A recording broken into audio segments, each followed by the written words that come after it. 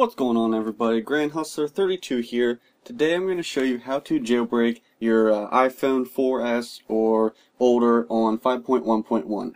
You can see right here I am on 5.1.1, and so yeah, let's just get right into this, and it is actually very easy.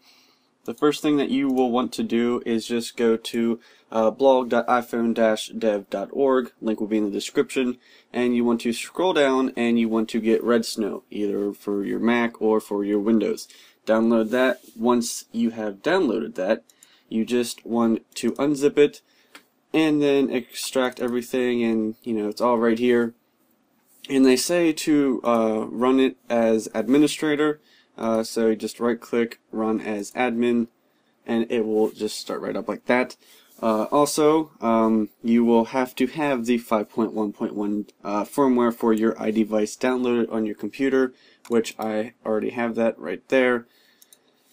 And then in Redsn0w right here, it will show your iDevice connected if you have it connected to your computer, which of course you will have to do that. So if you have not done that, do that already. And jailbreak, it is preparing right now.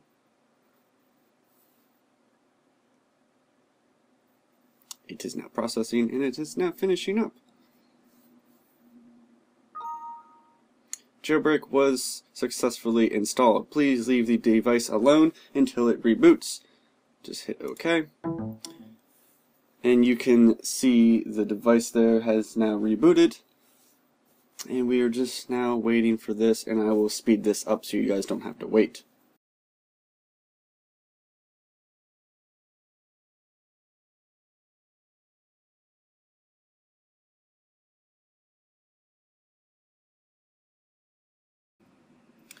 Once the device has rebooted, slide to unlock, and you can now have Cydia right there on your device. Open it up. It is now doing its thing here, so let that just finish.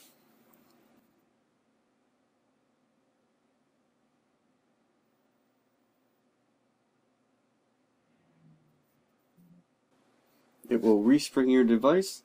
Slide to unlock again. Go into Cydia, and it is now there, and you can just pick what you want, and most likely just go for user. That's what most of us actually are. Because that is, if you pick one of the other ones, that just gives you more packages that you most likely will not know what to use, or how to use, or something like that. So just go with user, that's all you really need. And there you go. It's as simple as that. It takes, what, like 2-3 minutes to, do everything. It takes like 10 seconds itself for Redsn0w to, go, which is super fast, definitely a lot faster than it used to be. And yeah, hopefully this was a simple enough guide for you guys, and all the links will be in the description. Thank you guys for watching. Subscribe if you are not, and I'll see you in the next video. Peace.